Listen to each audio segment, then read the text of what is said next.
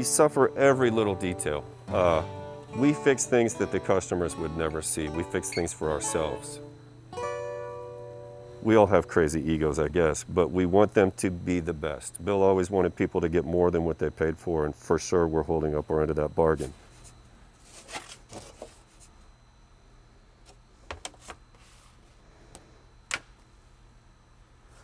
Every piece of wood's different, even if it's cut right next consecutively. I might have two backs that look the same, but they don't always feel the same when you get them in your hands.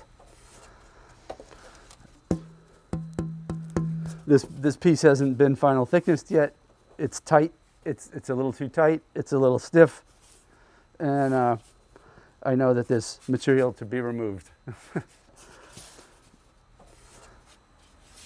You know, guitars are really personal things. I mean, you're usually sitting with this thing cradled in your lap with your arms around it. And we really appreciate when someone out there, and I get letters all the time, people that really kind of get what we do. And that's that we put a little more into it than what would normally take to build a guitar, sometimes more than it seems prudent to do. These are all neck blanks. It's the way a guitar neck starts. A piece of wood like this, you can get two necks out of it. I mean, they're sandwiched together. They run from the 3,000s to the 7,000 or 8,000s, depending on woods. We don't build student guitars or beginner guitars. So, a piece of German spruce on the top of this. And this wood is from southern Mexico. It's called Cocobolo. It's a beautiful orange tinted wood. It's kind of dense. There's a nice deep sound also.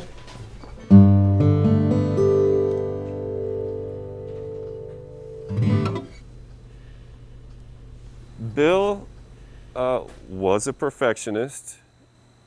Bill could walk into any job and probably be better than the guy that was doing that job. Whether it was hot rods, guitars, interviews, whatever. He was just next level at everything he did. What I'm doing is cutting the rosette channels. When Bill didn't finish college, he went to work in a machine shop, and he was watching all this processing going on in this machine shop, and he started toying around and making parts for instruments. He had a lot of really natural ability in understanding wood and understanding geometries, and his attention to detail is kind of what made him a name early on. This is another Bill Collings invention. A lot of the ones that you can buy in the industry have a dial in the center. So we overcooked it and made 5. We check every neck at every stage, and we're looking to see the shape of the neck. We want a specific relief, and we want to make sure that when we zero it, it's dead flat. He was an extremely intense person. I won't say a taskmaster, but he knew what these instruments should be like, and he knew what he wanted to do and how to get there. Consistency is the name of the game. We have established bracing dimensions, and we try and be as consistent as possible. For the first 2 years, I was like, please don't come over here, please don't come over here, because he could see everything that you were doing wrong 15 steps away. And then after those 2 years, I'd hear his voice, come over here, come over here, come over here. This is our finish room. And so when you ask about how long does it take to make a guitar, it's a complicated answer. If you look at that magnet board, every one of those steps is a day. And then after that, the lacquer has to cure for a week, at least a week. He loved to play practical jokes, so I had a mirror up by my computer where I could look and see if he was sneaking up behind me or not, because,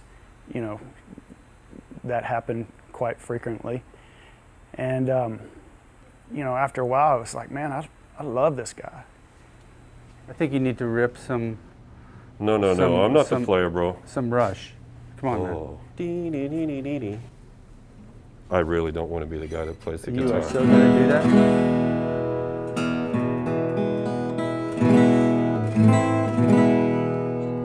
Bill's still here with us. We're still working with him. He's in my head at this point.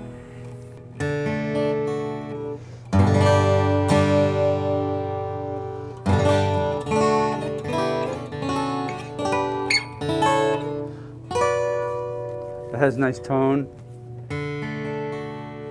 It's easily excited. You don't have to drive it to play it. You get all the volume right there off the top without any effort.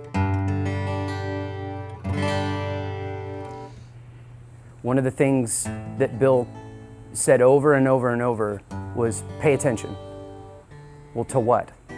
To everything. That's what this is about. Paying attention to the wood, to your hands, to the tools, to the customers, to the everything, every aspect. So in this craft, in this world, in Bill's realm, we're never done.